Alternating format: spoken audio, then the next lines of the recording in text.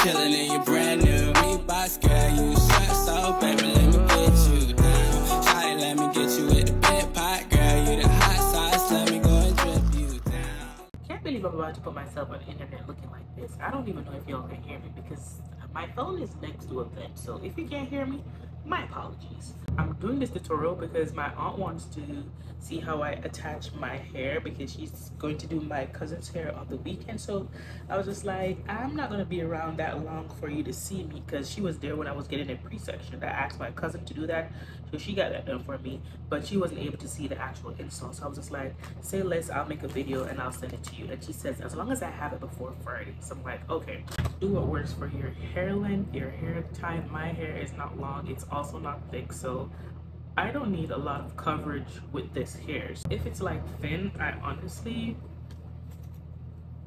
just split it in the middle. So this is gonna serve for 2 individual locks.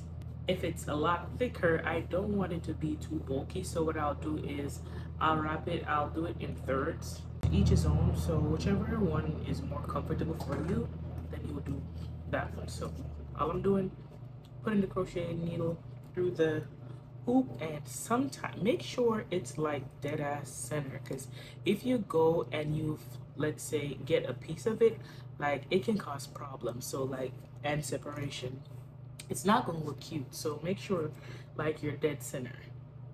And what I'm just gonna do is latch it onto my natural hair,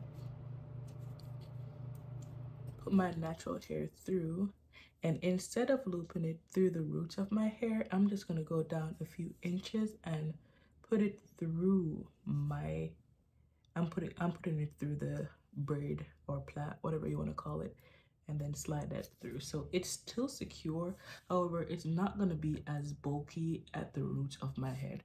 What I like to do is just wrap the excess piece so it's not as bulky. Then for the pieces that I made, I'm just gonna give it a little bit of stretch. I'm not gonna use the crochet needle to put it through my hair. Instead, I'm just gonna hold it next to my hair. I still want enough of this wrapping hair to be a slightly below where my natural hair is showing. All I'm going to do is use my pointer finger as a guide and snatch to the roots of my hair. And then I'm just gonna wrap it. I'm gonna wrap it a couple times to secure it at the root, about 3 or 4 times. And then what I'm doing after is I'm gradually going down while I wrap. So I'm gradually moving the hair down. Still trying to keep it flat and smooth, that way it's not all rolly and bubbly. Basically, this is what I do. Once I go down to where the hair is combined, I wrap it a little bit tighter because I want it to be snug. I don't want that bulge to see where the loop is. And once I get to this part, like as you can see, this is the part where I separated. Like if it's going to be a case where it's going to be too far, I join it with this piece and then I start wrapping again. If I know my hair is already covered and I don't want it to be like all the way down here, what I typically do is I'll just start wrapping upwards. So I'll go back up. Then just for added security, I just like to hold it, and there you have it. So that's one way. I'll do the other just so you can see. Same process, the only difference is I'm actually gonna put it through the root up here, which is the method a lot of people use or still use. The reason why I don't do it like that is because doing it like this creates a lot more tension on the roots, and it also bulkier.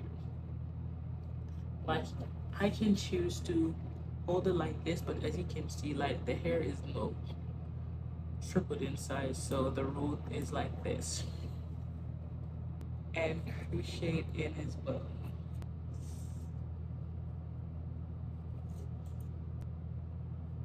You'd loop your hair through, you'd loop the root through, and you'd still just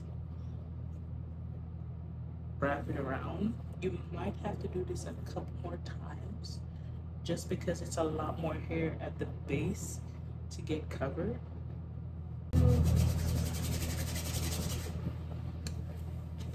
So either one is doable. This one is just a lot stiffer than this one, at the roots at least, but either one is fine. So I'll be back when my hair is done.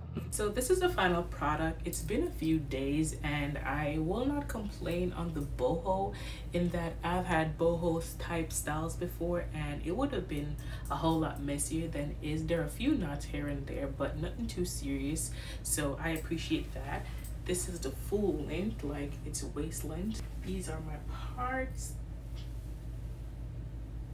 Kind of crisp. So if you have someone to pre-section your hair for you, don't struggle, girl. It's not that I couldn't do it, it's just that it would have taken a lot longer. You can do a half up, half down style like this, have a few of the curly pieces hanging down so it can be real cute, you know what I mean? Put it like this. I like when my hair is kind of up, so like I think this is kind of cute. Like if you don't think it's cute, then that's fine. That is fine. So yeah, that's all I have for you today.